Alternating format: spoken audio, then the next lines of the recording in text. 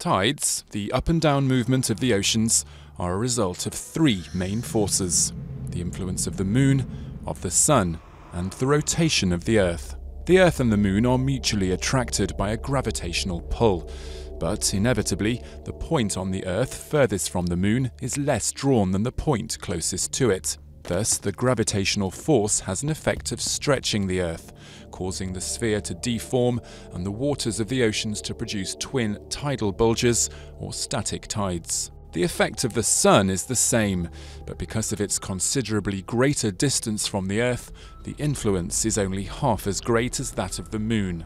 If the Earth, the moon, and the sun are in alignment, the effects are multiplied, and it's then that the highest tides, the spring tides, occur. If the Earth, the sun, and the moon are at right angles, their effects counter each other and produce the lower neap tides. All this is, however, influenced by the rotation of the Earth, whose main effect is on the time and the place the tides occur.